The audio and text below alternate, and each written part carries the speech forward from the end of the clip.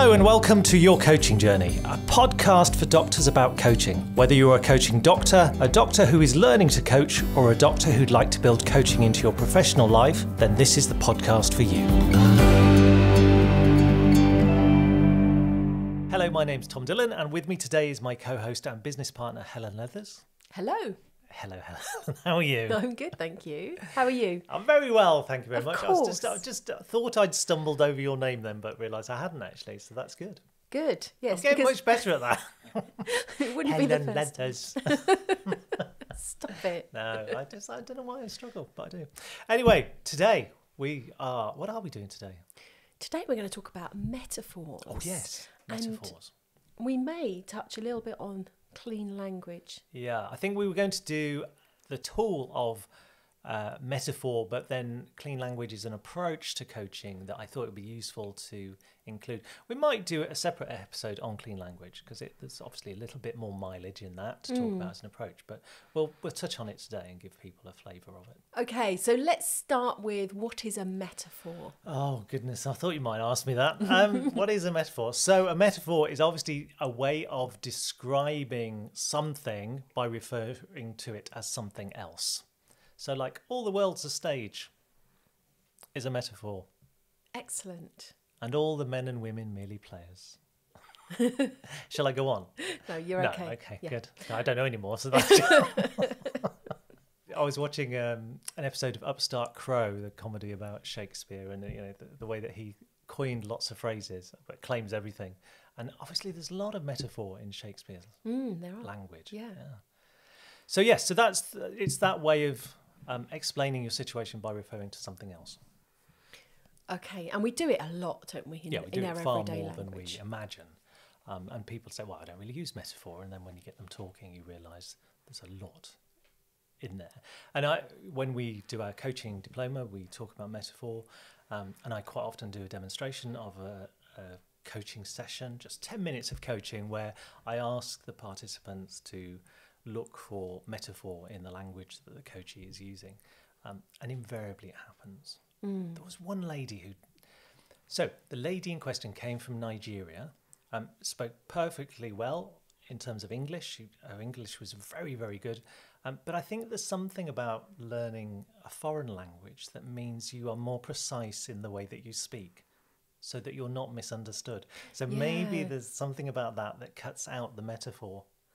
So she just spoke in a very literal way. And obviously in other languages, there will be metaphors that don't then get translated into English. Yes, and we have said before where we've had people on the course who speak English as a second language. We've actually said, haven't we, like if we use a metaphor or a phrase that you don't get because it's not part of your understanding of the English language, please tell us. Because sometimes people look at us blankly. Yeah, and I've mentioned before that we had someone on the course who used the metaphor of not entering the garden in terms of not having a conversation. Yes. That might provoke a response. Just don't go there. So it was that sort of phrase, but it was Spanish. So the lady was from Spain. She said, we have an expression which is don't enter the garden, which we just don't have. We don't have, no, absolutely. There's another one in Spanish, which is more is lost in Cuba, which means, worse things happen at sea. Okay, more is lost in Cuba. Yeah. I imagine, I've not looked at the origins of it, but I imagine that it was with the communist revolution in the 50s that suddenly everything was lost. For those that had wealth, they all had to escape to Miami and lost everything. So that might be where it comes from. But so there will be those. Okay, so metaphor is a figure of speech that helps us communicate. Yes, I think if we get to the point of it being a figure of speech, a cliche, then there might not be an awful lot of power in it, because there are turns of phrase that people just wheel out without thinking about it that don't mean anything to them. And obviously, when we talk about metaphor in coaching, what we're really looking for is a way of understanding the coachee's world. And if they use a metaphor, there's a good chance they're choosing it for a reason. It might be unconscious.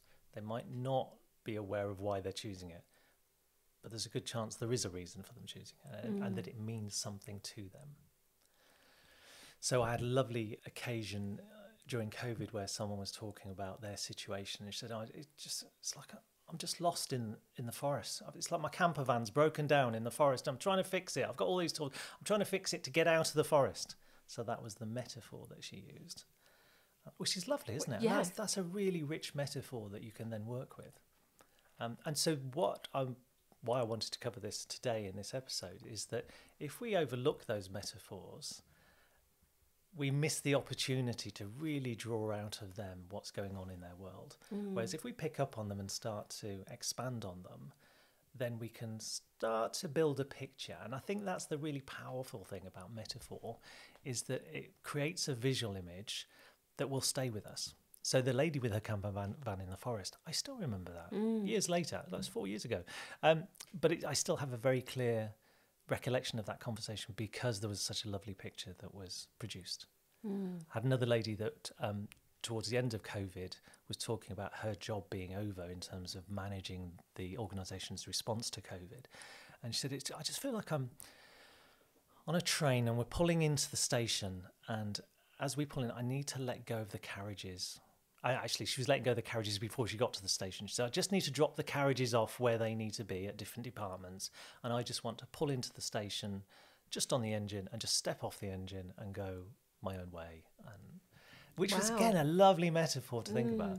And I asked her the question, so as you step off the engine onto the platform, what happens next? And she said, well, okay, so then I need a bridge. I need a bridge to the next place I'm going to. So again, that's not 4 years ago, like 2 years ago. We were having that conversation, and I still remember it very clearly. And I would imagine she does as well, because it's conjured such a strong image. So it sounds like we can use metaphor to explain our situation, to help explore how we're feeling about something that perhaps is hard to describe in other ways. But then also we can use metaphor to look forward and bridge the gap between where we are and where we want to be. In the case of your client, it was literally a bridge. So, and bridging the gap is a metaphor in itself, isn't it? Yeah. I mean, there's a lovely metaphor of coaching and that emergent approach to coaching of building the bridges you're walking on it. Because in coaching, we don't know where it's going to go. We don't know what's going to come out of our coachees' mouths. So we are trying to move forward, but we don't really know what the future looks like. So we build in that bridge as we walk on it. And as coaches, we use metaphors all the time. We talk about having a bag of tools or a box of tools at our disposal that we can use with our clients. So there's a lovely metaphor. Yeah, we don't literally have a bag of tools, do we? That would be weird. So this is the thing. When we are coaching, I don't think it's particularly useful for us as coaches to use metaphor with our coachees, for us to introduce metaphors and say, oh, this sounds like you're on a yacht and you need to change tack and the wind's blowing in different. I think if we start to introduce our own metaphors, that's not the coachee's world.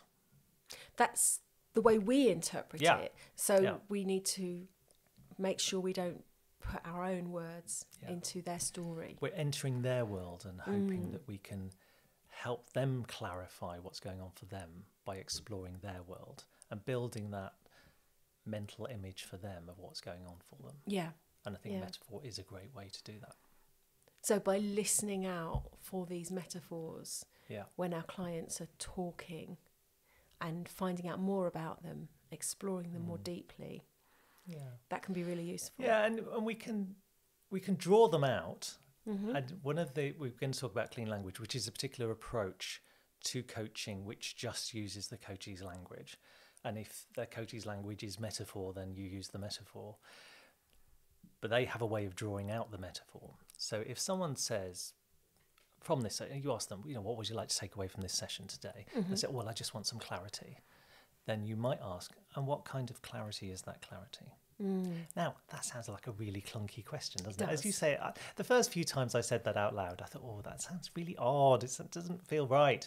But I've got very used to that now. So that is a question that I will ask people when they say, well, I just want some clarity. Okay, and what kind of clarity is that clarity? Yeah, I use that too. And I think that it feels weird at first. And we've had people on the course with other questions say, it sounds like a coaching question. I don't know if I want to ask something that sounds so coachy. But actually, as the recipient, of that question. Is that the right word? As the coachee, hearing that question, we're in that moment, we're in that zone. We don't think, oh, that was a coachee question.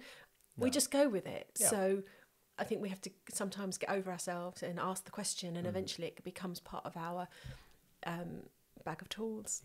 Yeah. So if in response to that clarity question, if someone said, you said, what kind of clarity is that clarity? Well, it's like a box. It's like a wooden box. And then you can start to, how big's the wooden box? And what colour is it? And you can start to explore it in more detail. Yeah. I had a lovely experience of someone saying, I've just got this weight on my shoulder. And I said, okay, what kind of weight is that weight? And they said, well, it's like a grey block. It's like a grey concrete block. I said, sounds really heavy. And she said, yeah, no, it is really heavy. I said, okay, so that's on your shoulder. You've got this grey concrete block on your shoulder. Where would you like the concrete block to be? And she said, well, I need to put it in front of me so I can see it. Because it is there as a weight, but actually I think it could be quite useful. And what I want to do is to be able to use some of it. And how do I... So I think if I have it in front of me, I can then break it down into smaller blocks, and I can take out the bits that I need, and the bits that get left behind, they'll still be there for another time, but I don't need to use all of it now. So we suddenly had this... I could see the grey block in front of her. I could see her breaking it down into smaller chunks, and yeah... What a lovely coaching conversation. Yeah. And I think that's where metaphor can be really useful, just to broaden out someone's thinking and get them to think in different ways. And so the metaphors, if they come from them and they're flowing, they're there for a reason. They are choosing that language to express themselves for a reason. And I think if we ignore it, then we're missing a trick, really. Oh, missing a trick. There's a metaphor. There's a metaphor. So, yeah. I remember having a conversation with you about a while back about my own coaching journey and development, and I just use this as an example of, metaphors can come from all sorts of inspiration. And I remember saying, it's like I've got some of the stones, and I was referring to the gauntlet, the glove from Avengers Endgame. Yes. And I was like, so I've got the first 3 stones and I just need the other 2. Yeah. And it was like, what are the other 2 stones and what do they represent and how can I... Yeah. So metaphors can be bizarre as well. Yeah, absolutely. But that's that. But what a rich metaphor that is, isn't it? That you kind of know that you've got some of it, and you can see that. You can see the glove, the gauntlet, can't you? Yeah, and it obviously was for development and not decimating populations. Yeah. But thankfully, but it was. Yeah. It for me that helped really clarify things and stop that nebulous thinking and kind of got me to really focus in on what was important for my next step and my evolution. So, it just came to mind. I recalled that as we were talking about metaphor there. I think an expansion of that metaphor, when we had that conversation, I remember that conversation, was that you had this shed. Which oh gosh, there was a shed, wasn't there? Yeah, what was the shed? You had a shed, so all of your different coaching learning was in the shed on different shelves. But there was a space on the shelf that needed filling as well. So that was an expansion of that. Yes, and I think the shed was like my coaching space. Yeah. I remember that now. So obviously our recollection is slightly vague, but there's still that recollection of that metaphorical landscape that we were talking about that we can bring to mind. And if we were trying to recollect a coaching conversation that we'd had that didn't have an image attached to it, I think we'd really struggle. Yeah, because that's going back 4 years to that conversation and recalling what it was about. And yeah. So in terms of my approach to metaphor, as I say, I don't tend to introduce my own metaphor. And I think some coaches will, and I've heard coachees or people that have received coaching saying, oh, my coach came up with a really great metaphor for this. And it might be helpful, but I think, it's tricky because it might not. It might really jar with someone that go, well, that's no use at all, because it's not part of their landscape. And if you're a coach with an interest in sailing and you introduce a sailing metaphor and someone just doesn't really get it, you can't really work with that. You can't expand on it. So allowing the client's own metaphors to surface. Yeah. Would you ever sort of ask, is there a metaphor? I tend not to. No, I don't. I tend to ask questions that generate that response. So what kind of clarity is that clarity? You're inviting a metaphor, aren't you? Yeah. You're inviting them to describe it as something else. We've mentioned clean language, and within clean language there are very few questions to be asked. So they have a list of questions that you could be asking. So it's very simple in that respect. You could just learn, depending on which school of clean language you go to, there's between 9 and 12, I think, questions. But you've only got 12 questions to choose from. But one of the questions is, and that's clarity like what? Now, I think that's a difficult question to answer for some people. Yeah. I don't think they'd necessarily go to a metaphor. So there are ways to draw out the metaphor, but I think we have to be careful. So I wouldn't be as blatant saying, so what's the metaphor for this? And my supervisor tends to ask me that question, and I just, there isn't one. And yet you talk in metaphor a lot. I do talk in metaphor a lot, but I think there's something about that question that provokes almost a shutting down for me. Almost like I'm being... It's almost.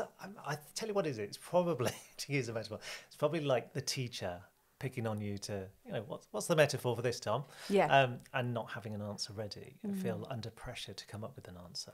I have a question like that if I'm asked it, What's your question that you react to?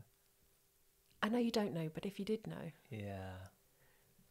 But that's because the people that have asked it to me in the past and the context in which it's been asked. Yes. Rubs me up the wrong way. It is one of those questions that can produce a really good response, but it can could produce that defensive reaction as well. Of, I've just told you I don't know. Why are you asking me again? Yeah. So that's perhaps not a great way to ask for a metaphor, is just to ask outright. Asking, what kind of clarity is that clarity, I think is a good way. But people, as they talk and you explore with them their landscape, they will start to come up with just something came to mind just as we were talking. Quite often, I've heard it from a few different coaches, talk about coaching as a lighthouse. Yes. Because of the rays of light that come out from a lighthouse, it's almost like a beacon, isn't it? But actually a lighthouse is warning people to stay away. And I always think, what a strange metaphor to choose for coaching. Oh, let's lure you onto the rocks. No, we want you to stay away. That's not a good metaphor. It's not, is it? But I do see it a lot in LinkedIn and things like that. People post, But isn't that interesting? Because that metaphor means something that makes sense to the person using it, and other people will go, well, hold on a minute, that's weird. Yeah. So that's why it's important that we don't. Yeah, so if you introduce that to your coachee as a metaphor, it's like a lighthouse.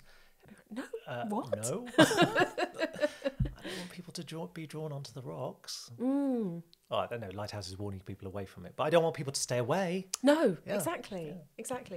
So there's a cautionary tale. Yeah. So I think a good metaphor that I have heard for coaching is it's like having a torch. So there's a darkness all around for the coachee, and the coachee has a torch that they can shine in whatever direction the coachee wants them to shine it. Yeah. But it helps them to explore that little area of their world. And that's nice then, because you're walking that path together. Yeah. And there's another metaphor, walking the path together. Yes. And obviously the name of our business, Your Coaching Journey, there's a metaphor. And we talk a lot about the path we're walking and the journey we're taking. Yes. And another instance comes to mind of someone I was coaching who had a real block with where she wanted to get to. She wanted to be a professor, and I've just got all these hurdles in my way. I've left it too late. There's too many hurdles. And rather than going with the hurdles and asking what kind of hurdles they are, I just said, what if they weren't hurdles? What if they were stepping stones? What's the next step? And she just went, oh, well, I need to do this. And was off. And suddenly the hurdles disappeared and they were suddenly stepping stones. I think we have to be careful that we're not dismissive of their metaphor, and we don't. But that's, I was going with my intuition and thinking, okay, well, actually, it doesn't seem particularly helpful to have those hurdles there. what if we change the landscape a little bit? But that's another question we could have asked then in that scenario. Yeah. Rather than saying, what if there were stepping stones, we could ask, what if you changed the landscape? What could change that could help you move forward? Or a cleaner way to do it would be, so if we were using a clean language approach, would be to explore the hurdles. And what kind of hurdles are they? And when you get to the hurdle, what happens next?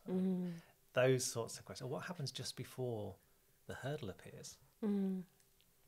So yeah, there's lots of different ways that we could do it.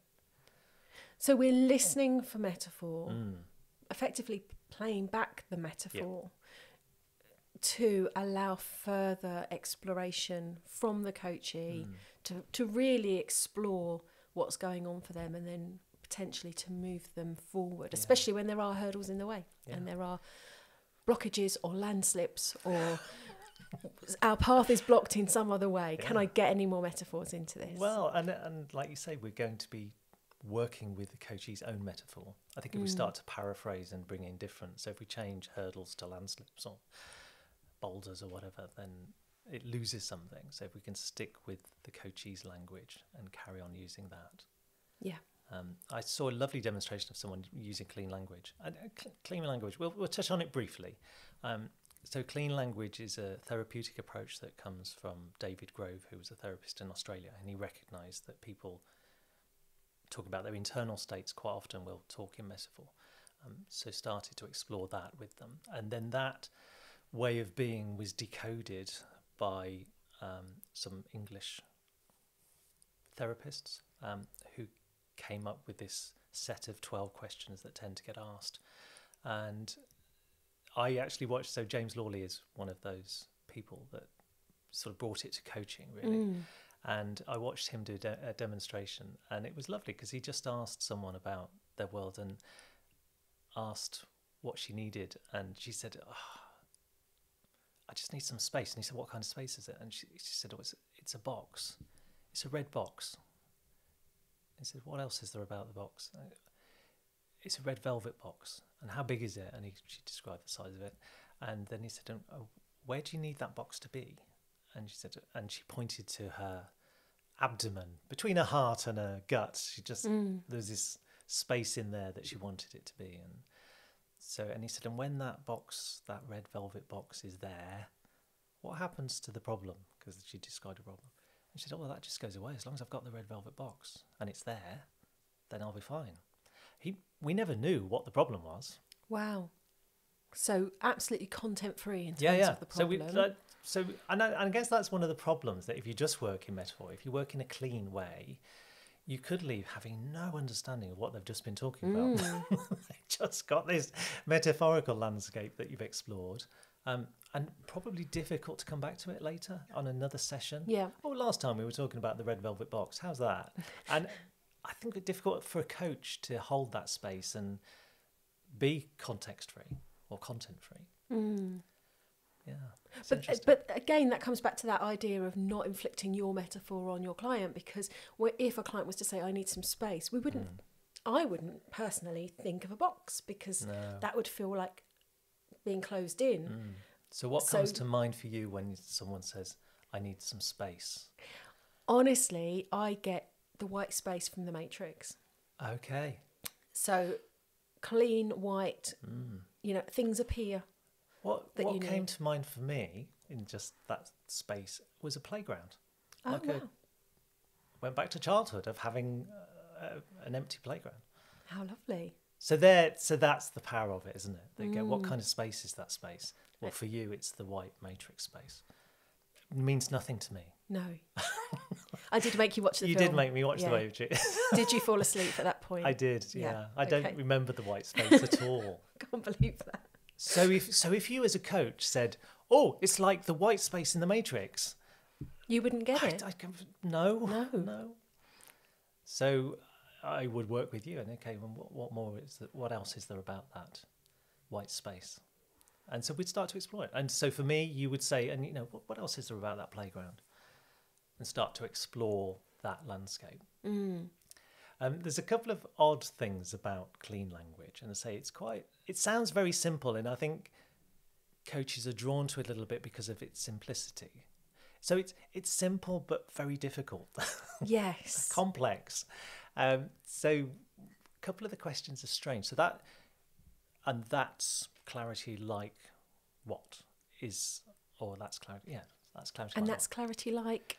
Yes, that's the question. It's not like what. And that's clarity like, I think that's a tricky question for coaches to answer, and it might not end up in a metaphor.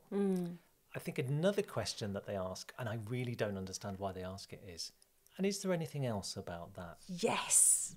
red velvet box? Because it's closed. It's a closed question, and it closed down their thinking. And I actually, when James Lawley was doing this demonstration, I asked her, I said, I noticed you use that closed question, and it's obviously a closed question that forms the set of questions for clean language. Why do you ask a closed question? Because within coaching circles, we tend not to. And he said, because I don't want to put the coachee under pressure to come up with an answer if there isn't one. Well, what we know in the coaching world is that when we ask questions in an open way, so if we said, and what else is there about that box? Then they carry on thinking. Yes. And we'll probably come up with something new. If we say, and is there anything else about that box? They might just go, nah.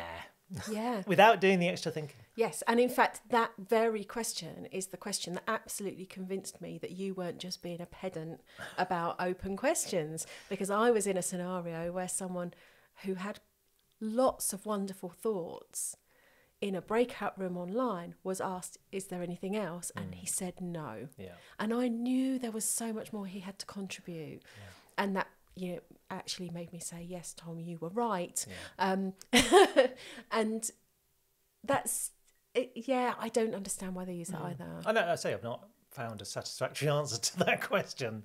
But that's not to undermine the power of using the client's language. And whether you formally train in clean language, I think it's one of those things that is very difficult to do well.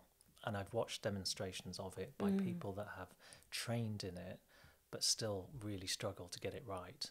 And I think you can tie yourself in knots by trying to be pure about that approach. But it could contribute to your overall approach potentially. Yeah, if it's something you wanted to explore. Definitely I will introduce that. What kind of space is that space? That's a question that I ask. My favourite coaching question comes from clean language, and that's, what would you like to have happen? So that's a lovely question, and people then start to say, well, what I'd like to have happen is I would like more space, and then we're off. And what kind of space is that space? Yeah.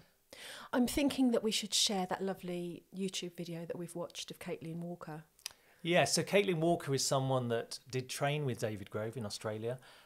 She's taken that approach into education and has made a space for herself in that world of talking about clean language. And it's quite a powerful TED talk, isn't it? Really powerful, yeah. Working with teenage children and around them, their emotional response to education and things like that. So it's really powerful to watch. I think we were both quite moved watching it. Yeah. So we'll share that in the resources because that's a really great example of a metaphor. It's also a great example of clean language. So I think that's a great... we won't do it justice if we did a demonstration, but Caitlin Walker's expert. No, we don't teach clean language as such. We introduce it as an approach. We introduce the theory on our metaphor section of our course. And I will openly say I'm not an expert in clean language, and I think it has its uses within coaching, but in some ways it's best used in combination with other things. Yeah. Fabulous. Good. Thank you. And hopefully that's something for people to take away, and they'll be falling over themselves looking for metaphor in their coaching. And spotting metaphors left, right and centre. Well, we're struggling to end without using a metaphor, so we will just say for now. So next time on the podcast, we'll be talking about motivation. So I'm looking forward to that. I don't know whether I can be bothered. Great. It'll just be me then. I might see you next time. Okay. Until next time. Bye for now. Bye-bye.